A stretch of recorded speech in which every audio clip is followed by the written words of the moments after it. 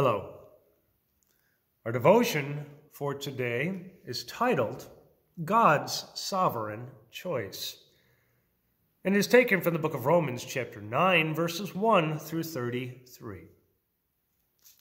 The Apostle Paul writes, I am speaking the truth in Christ. I am not lying.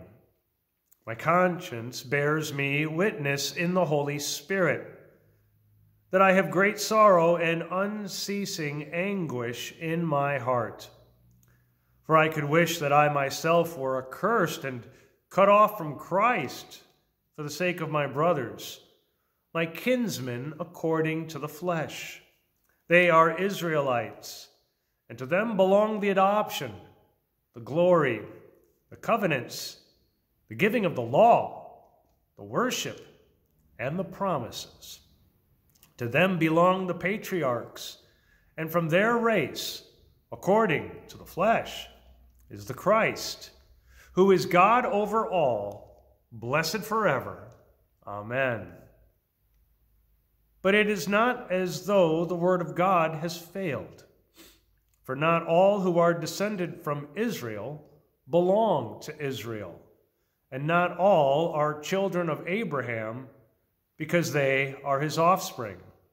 But through Isaac shall your offspring be named.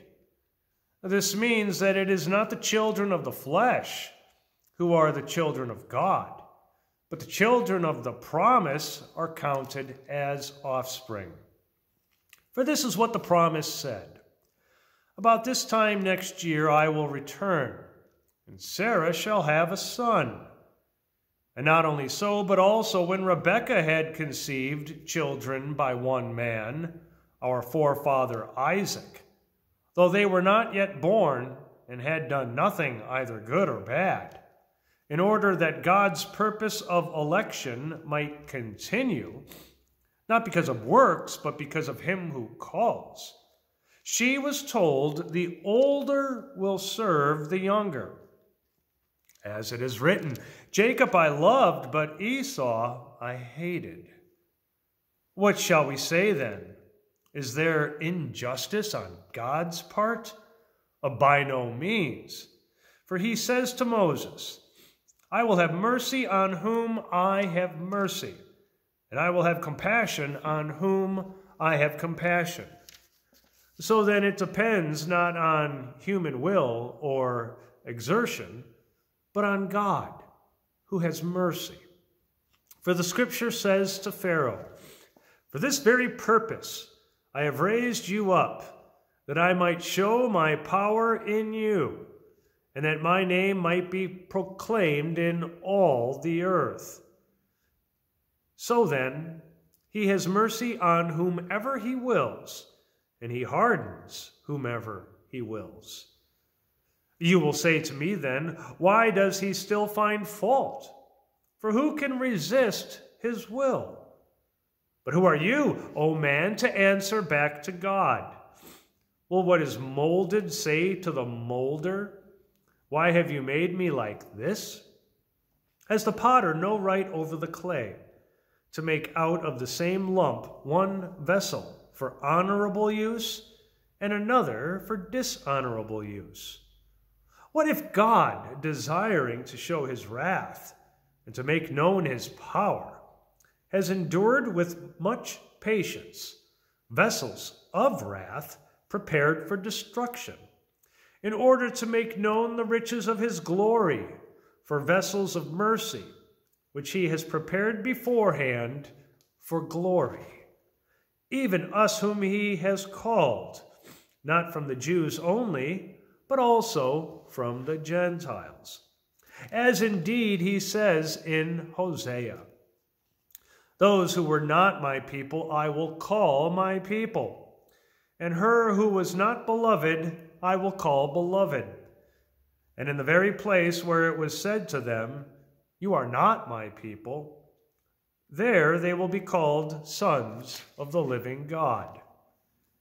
And Isaiah cries out concerning Israel, though the number of the sons of Israel be as the sand of the sea, only a remnant of them will be saved. For the Lord will carry out his sentence upon the earth fully and without delay. And as Isaiah predicted, if the Lord of hosts has not left us offspring, we would have been like Sodom and become like Gomorrah. Israel's unbelief. Well, what shall we say then? That Gentiles who did not pursue righteousness have attained it, that is, a righteousness that is by faith? But that Israel, who pursued a law that would lead to righteousness, did not succeed in reaching that law. Why? Because they did not pursue it by faith, but as if it were based on works. They have stumbled over the stumbling stone, as it is written, Behold, I am laying in Zion a stone of stumbling and a rock of offense, and whoever believes in him will not be put to shame. With these words in the book of Romans, the Apostle Paul is grieving over God's chosen people, the Jews, who even though they received the promise of eternal life as sons and daughters of Abraham, many failed to receive the gift of salvation because they drifted away from God. In other words, they did not remain in the faith or believe. But on account of God's mercy and his compassion, he has now included us, Gentiles, as his people, who have also, on the day of our baptism, received the promise of eternal life. We are now children of God too.